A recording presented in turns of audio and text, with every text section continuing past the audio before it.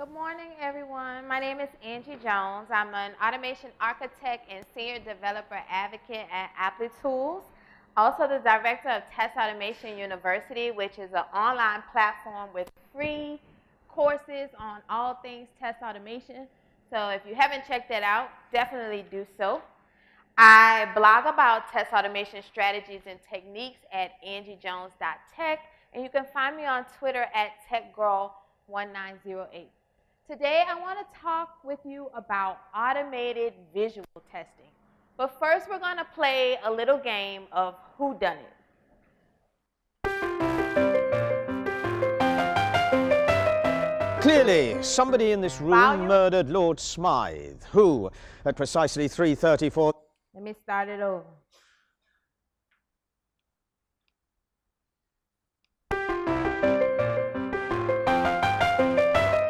Clearly, somebody in this room murdered Lord Smythe, who, at precisely 3:34 this afternoon, was brutally bludgeoned to death with a blunt instrument.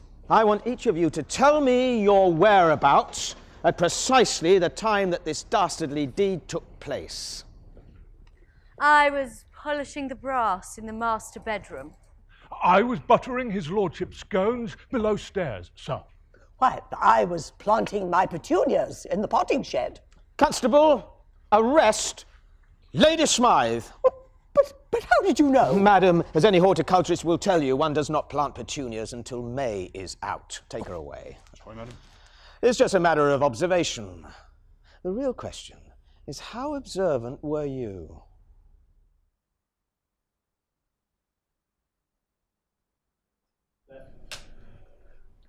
Action. Clearly, somebody in this room murdered Lord Smythe, who, at precisely 3:34 this afternoon, was brutally bludgeoned to death with a blunt instrument. I want each of you to tell me your whereabouts at precisely the time that this dastardly deed took place. I was polishing the brass in the master bedroom. I was buttering his lordship's scones below stairs, sir. Why, I was planting my petunias in the potting shed. Constable, arrest Lady Smythe.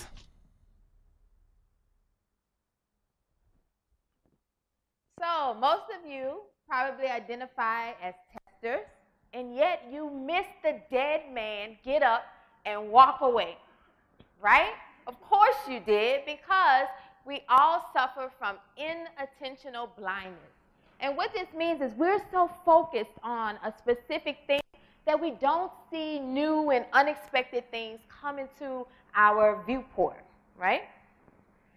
This is especially true as you are testing applications. You're so focused on the feature, you may not notice other things that are occurring in the application.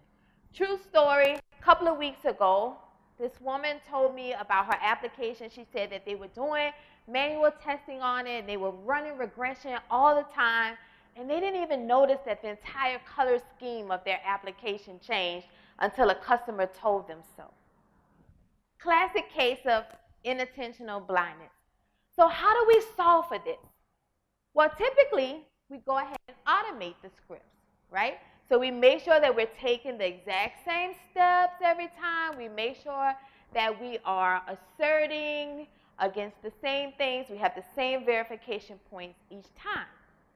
And this seems like it might help with inattentional blindness, but actually what you're doing is coding in the inattentional blindness, because your scripts are not able to look for anything other than what you told it to look for.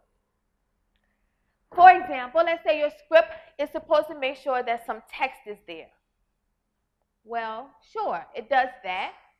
But what about if the text is upside down? What if the text is bleeding off of the page? What if the text is hidden behind some other element? You would never know this because your scripts wouldn't tell you. You wouldn't find this out until some customer complained about it. So they're actually worse than we are. Our scripts are worse than we are as testers, because we might notice this. We have a better chance of noticing that sort of thing than our scripts would. Now you might think, those seem like edge cases, seem like nice to have sort of things. But let me tell you, I see visual bugs in all sorts of applications, such as this one. This is Cineworld. Cineworld is the second largest cinema chain in the world. They had a visual bug on the page where you store your credit card. This was the bug. So you see the radio buttons, you see the labels, they're not aligned. You don't know which one of these labels correspond to which radio button. Maybe it doesn't seem like a very high severity bug, but when you think about this, I don't know about you, I wouldn't store my credit card on this page because I think that it hasn't been tested, right? That's exactly what Kim did, and she got so frustrated she tweeted about it. So now they're embarrassed in front of the whole world about this bug, right? I have a theory though. I think they did test this. In fact, I think they automated the test for this. The automated script would never catch this. The labels are there. The radio buttons are there. This will continue to work. The stuff is in the DOM. It can certainly click the button, but from a user perspective, our scripts wouldn't catch it. This is Open Table. Do you all have Open Table? You use this? To make restaurant reservations. So I went to North Carolina where I used to live. I visited, and I wanted to have dinner with a lot of my friends. It was going to be 7 of us. And North Carolina is famous for its barbecue, so I went and found my favorite barbecue restaurant to make a reservation. And I picked the date, I picked the time, I went ahead and clicked the button for the time, and a modal popped up. Now this modal, it took me a little while to figure out what am I supposed to do here because there was nothing in the middle, right? And as I kind of scanned the page, I noticed those buttons in the upper right corner, the 2 select buttons. I didn't know if that was an error to have 2 select buttons. I noticed that they were not aligned, and more importantly, what am I selecting? There's nothing that tells me. So I did what any of you would do. I opened Chrome DevTools, and I start digging around to figure out what are these buttons. And once I did that, I saw that the labels actually were on the page. I just hadn't noticed them because they were all the way up in the upper left corner. And so I got to thinking, this is a pretty bad bug. I have a reservation of 7 people. We're going to spend money. We're going to buy drinks. We're going to have a good time. But most people wouldn't know to use Chrome DevTools to be able to still make this reservation. And they probably would have exited.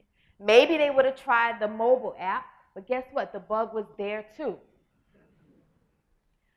So that would have been a reservation loss. How many reservations have these people lost because of this? Now, these aren't just one-offs. This happens with your favorite tech companies as well. It happens with Amazon. It happens with Facebook. It happens with Twitter. Even happens with Google. The great news is that you can actually automate these visual things. There are tools available that allow you to add this to your automated scripts to remove that unintentional blindness. The way that visual validation works takes a screenshot of your application when it's in the state that you like it to be in, and then during regression testing, it takes another screenshot and compares those two to make sure everything looks like you want it to look. Now, visual testing is not something that's new. There are older techniques that are still being used as well that compare the pixels of the images. Now, this is kind of giving visual testing a bad name. In fact, someone stopped me as I was coming onto the stage to tell me how flaky they heard visual testing was. This is true. If you're using the pixel to pixel, right? Let me show you. This first picture is the snapshot when we were happy with this test. The second picture is a regression test. The regression test failed. Who can see why? The button is bolded, right? Well, that button isn't just bolded by default. It happens to be that way because the mouse is actually hovering over that button during the automated script. So this test fails, you, as the engineer, you go and look at the failure and you realize this is why it failed, you're annoyed at this point, right? Yes, you don't want to go back to your script and try to figure out how do I write code to make sure my mouse is not hovering over this button. Here's another one of the tests. This one failed. Who can see why? Cursor, exactly. So, after the word bad, the cursor is solid. Guess what? Cursors blink. So if it took the first picture when the cursor was solid and the second picture when it's not, then the pixel would fail this. So this became really, really annoying to people, and they thought, okay, visual testing may not be the way. Now, there is a newer technique created by Appium Tools with this API that's called eyes. Now, the eyes API only highlights what matters. It uses machine learning to look at the images just as we would, just as the human eye would, just as our brain would, and only pick up the things that we would care about. Here's a typical spot the difference game. You all don't get to play because you didn't do well at the first game. You let the dead man walk out the door. All right? So I'll save you the trouble. I ran this through pixel to pixel, and everything was highlighted because it's so sensitive. It picks up even like small adjustments with white spaces. So this is really difficult to tell what actually is different. And then I ran it with eyes, and you can see how it picks up the things that we would have picked up if we actually played this game. So enough of me talking. I actually want to do some scenarios. I'm going to show you how you can add eyes to your Appium framework. So the first scenario that we're going to look at, let me show you the app first. So this is the app. It's a simple to-do app. And you can click a button and add a task. Let's just say task. And you can select any of these colors here. So you can start grouping your tasks by different categories. So maybe purple is for your personal tasks, blue for your work tasks, and so on. And then we just click this to add the task, and we see the little color right there. Okay? So this first scenario is asking us to add multiple tasks of different categories. So let's do that now. So in here, I have already set up my Android driver and everything. And I have a page object class called this task screen that is mimicking that task. So we're going to add our first test. And we'll call this add tasks in different categories. All right, so let's go ahead and add some tasks. We'll say task 1, I need to maybe wash the car. Task 2, y'all give me some tasks. Grocery shopping. What else? What else? What else? Do what? Find who? The murderer. Yes. Okay. And one more. Huh? Me time. Oh, I love this. Okay. All right. So we have our 4 tasks. Let's go ahead and add the task. So we have this add item in our page object class, and we can just go ahead and say add the task, and we can pick one of the colors. So we'll add yellow, and we'll do this for each one of those. So let's change this and pick some more colors, blue, purple, and pink. All right, so we've added them. Now we want to verify, right? So if we add these 4 tasks, we want to verify that the task is actually there. Let me get the task first. So I can do a list. We'll call it tasks, and we can say, give us the tasks that are on the screen. And now I want to make sure each one of those tasks are in the list. So let's do some assertions here. We'll assert true that the list contains each one of the tasks.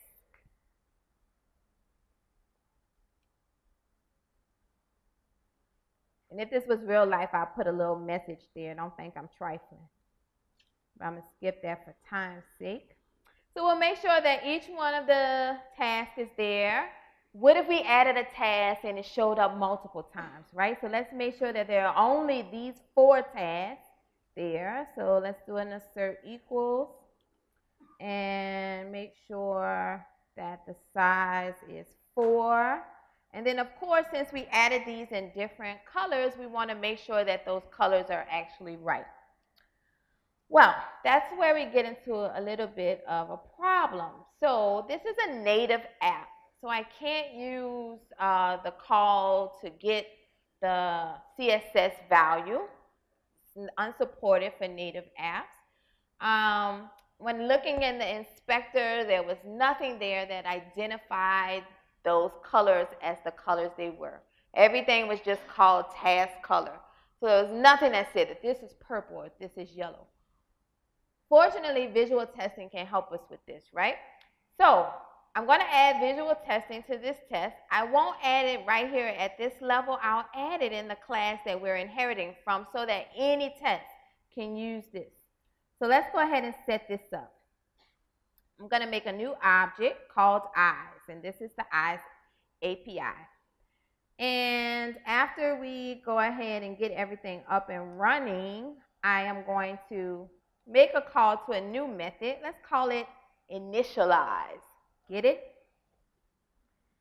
And we'll create this new method here, initialize. And what we need to do is go ahead and create a new instance of eyes. And when you create your free Applitools account, you get an API key. So you need to put that in your test. So I can say set the API key, and I already have this saved as an environment variable. So I'm just going to give it the name. I called it Applitools API key. All right?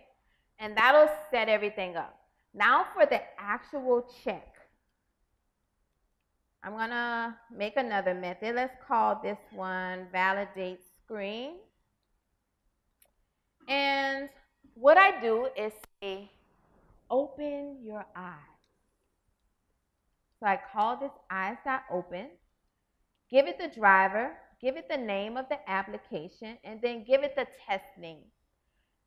Now, since we're putting this at a higher level of abstraction, I don't know what the test name is going to be, so I'm just going to use this little trick to say, give me, whoever calls me, the name of that test. After we open the eyes, we then make a call to check window.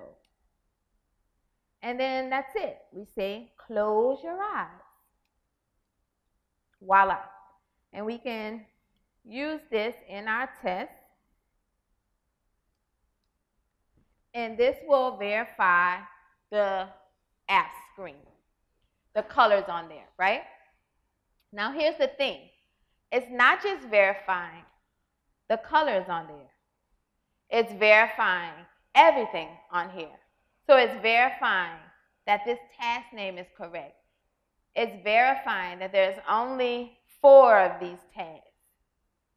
So I no longer even need these assertions. So now I'm adding additional assertions, and yet I'm deleting code. In fact, now that I don't have those insertions, I don't even need these variables because I only use these once now, so I can get rid of more code. And not just the code in my test, I can get rid of things in the page object model class as well. So now I don't have to worry with like getting IDs and things on all of those elements because that's no longer relevant. So my test becomes a lot shorter now. All right. Let's run this guy. Oh, and we all know that mobile tests run slow, so I brought us some music while we wait.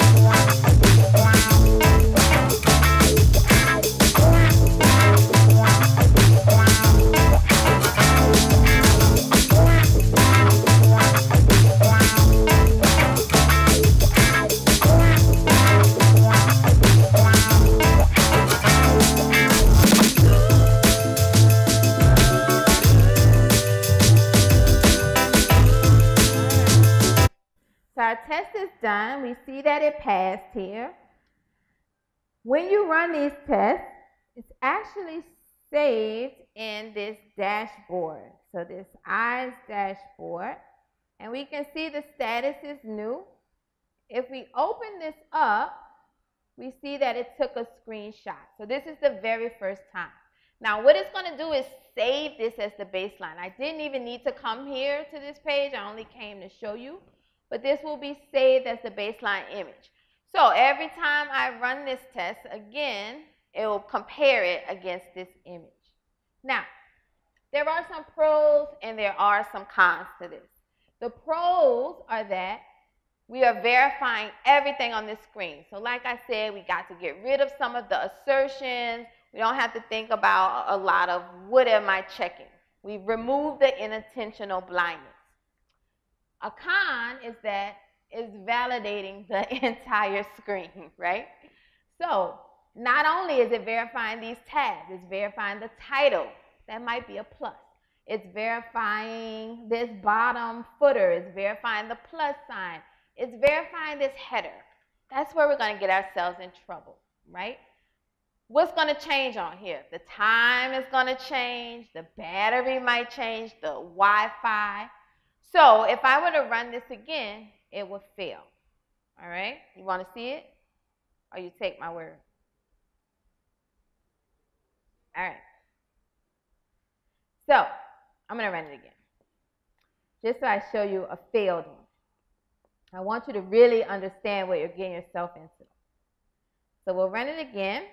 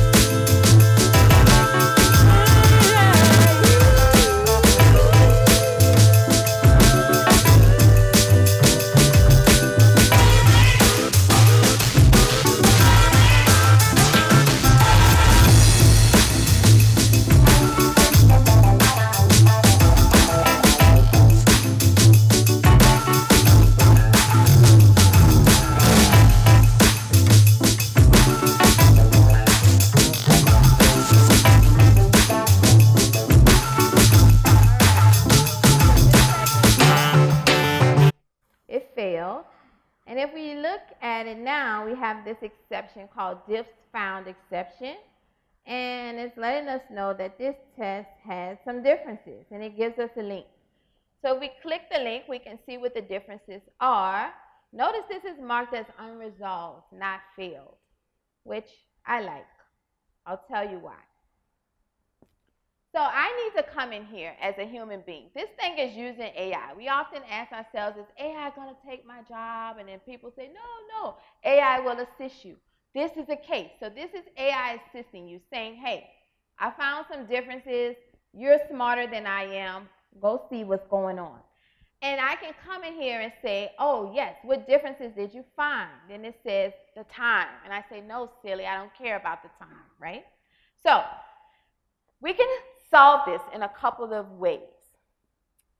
We could scope our test down, so we don't have to use visual validation on the entire screen. We can scope it to a certain region, a certain element. So if I got the ID for the container for all of these tasks, I can say, just scope it down right there. And we could do that in our code right here. Instead of saying check window, we could make a call to this check element, for example, and pass it the selector. That's one way. Another way, there's these different annotations. So I can use this what's called the ignore region, and I can say, I want this entire region here ignored. And so every time another test is ran, it will not pay attention to the status bar.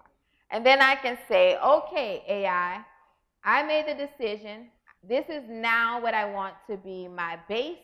So I save this as my baseline. All right? So that was the first scenario. Let's do another one. We're going to add multiple tasks, and then we're going to complete one of them. So let's look at our app to see what that even looks like. If I wanted to complete one, say I went grocery shopping, I just click it. And this turns to gray, and this is crossed out. Again, this is styling issues, so I can't even get to those and verify them with like my TestNG or whatever on this native app. So, good thing we already have visual testing plugged in. Should be very straightforward for us to add this. So let's go back to our class, and we'll create a new method here. We'll call this test task complete. And let's go ahead and make a couple of tasks. Only probably need like 2. Let's say we're going to, what are we doing? Let's do our taxes maybe. And what? Pick up dinner. All right. And then I'm going to go ahead and add these tasks.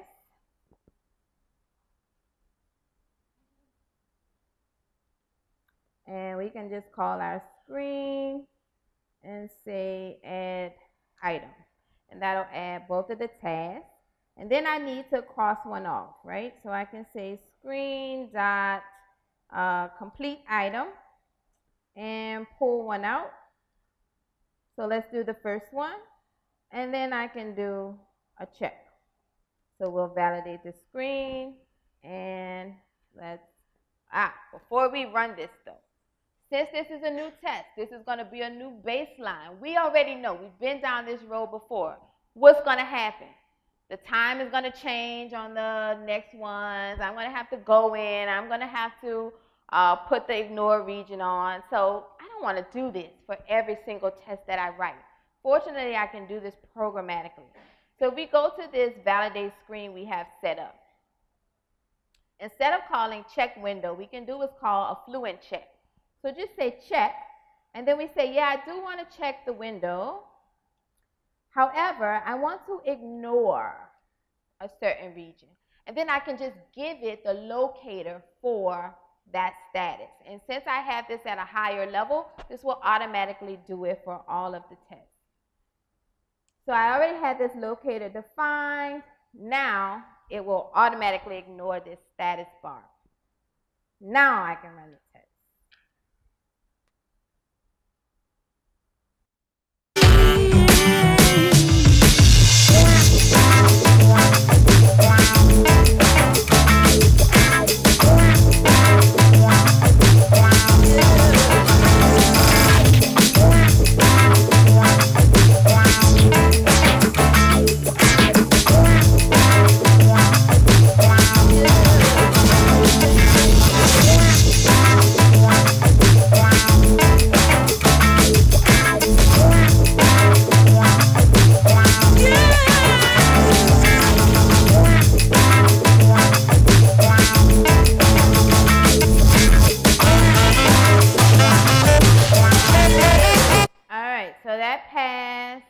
Let's just check it in here. Make sure it ignored what we wanted it to ignore. And by the way, all of these images are saved up to the cloud, so you don't have to worry about storing them yourself. But yep, we see that it actually ignored that region for us. So perfect. All right, what other scenarios are we going to tackle? So we're going to add some long tags. Make sure they don't go all off the page and stuff, right? And it says we can do this for any of the categories. So we'll pick a few just to make sure it works everywhere. So let's make a new test.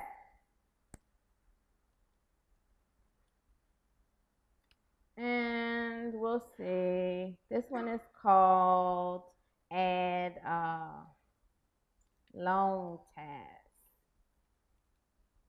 And we'll do this list again.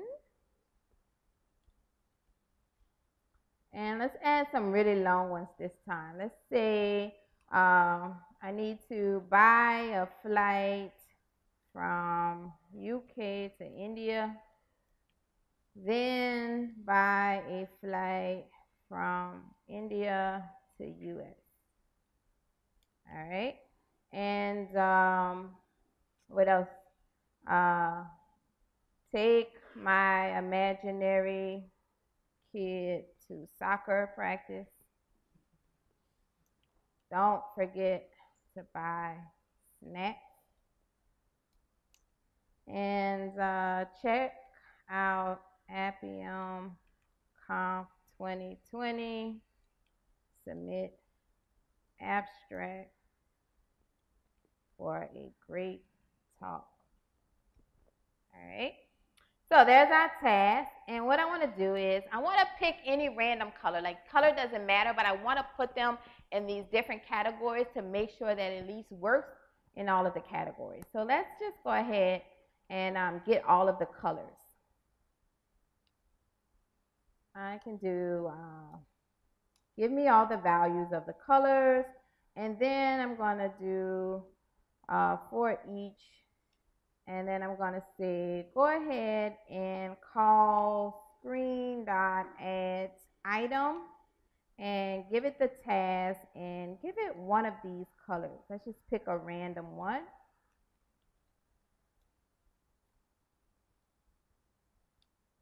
And colors.mix. All right. So this will add tasks in some random colors. Now, we're doing this random colors thing. We don't know what color it's going to be. And this is going to change every time we run this test. So, fortunately, eyes is really flexible in that it allows you to set what's called a match level. Now, the match level we've been using by default is strict. And so that's comparing everything. We can change the match level. Basically, we are saying change the way you're comparing this. I want you to just compare the content. And what this does is says, look at the text and everything. Basically, go colorblind. Ignore the colors of it. So I don't care what categories they're in. I just want to make sure that I'm exercising different categories and making sure that none of them are broken for long text. So after I do that, I do my validation, right? So let's go ahead and run this one.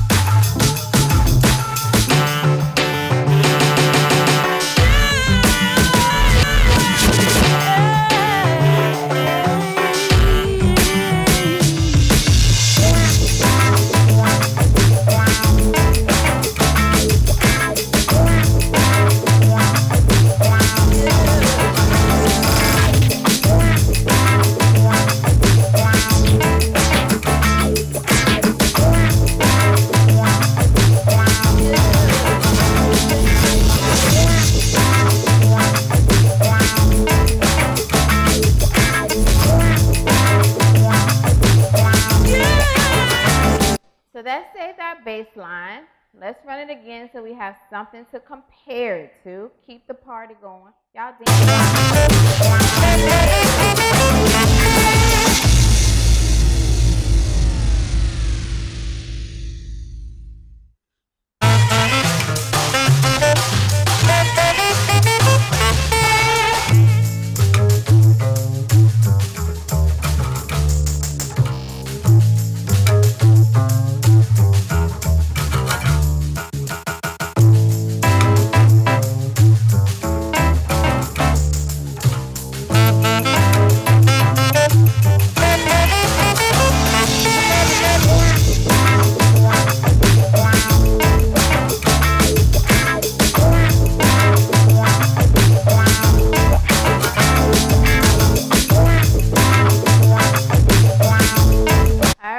So we see even though the colors changed, this test still passed. Let's have a look at it in the dashboard. We look here and we see that these colors are different, yet it's still passing. That's because we use that content match level. If we wanted to see what this would look like in another one, we could still do a preview of any of these other ones. So the exact is the pixel to pixel, the strict is the default one. So if I did the strict one, I would see that it highlighted these colors here as being different, right? And so you see that that will work. Now, what are some pros and cons here? Pro, of course, is that it's pretty flexible. So in a case where we don't care about color, like that one, we could utilize this and still be pretty flexible in our test. A con is if any of these colors were wrong, you would miss that, right? So if it's adding it in a different category, this would not help you. This would fail. So this is where we come in as the engineers, right? This AI stuff can be as flexible, as powerful as you need it to be. You still have to use your brain. You have to control it. You have to figure out what's the best use cases for it and how to utilize it. Don't let it just take over. All right? So we have one more scenario to do, then we're done. This one says verify dynamic list with random tasks in random colors. So now we have colors, we have text everywhere. It's in no prescribed order. You may think you can't use visual testing for this. You can. So let's go and make a new test. And we'll call this one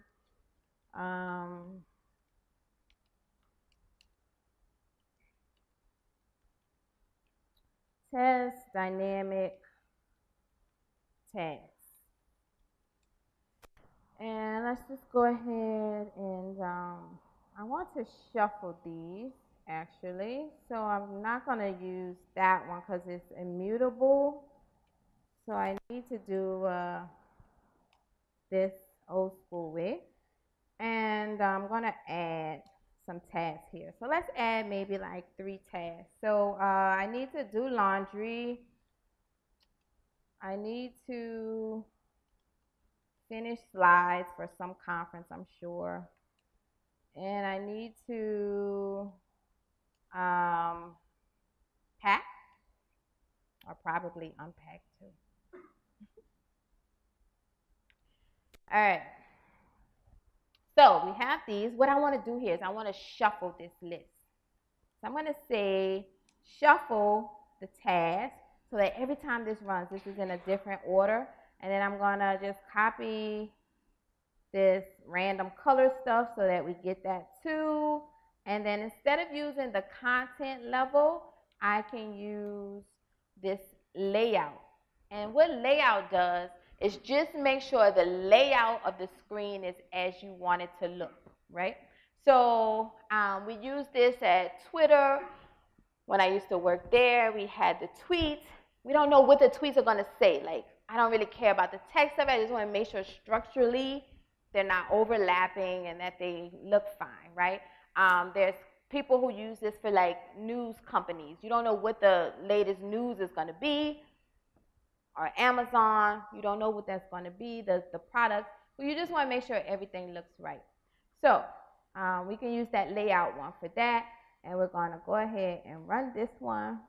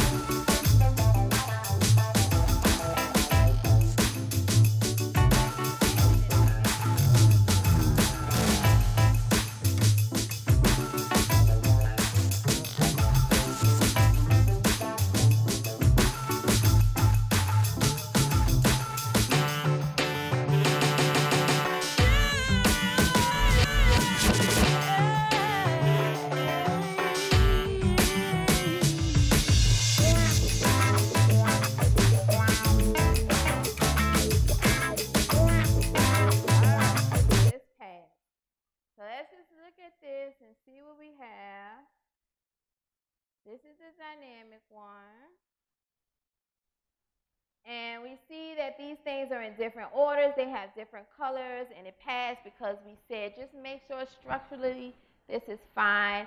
And we could still do our preview.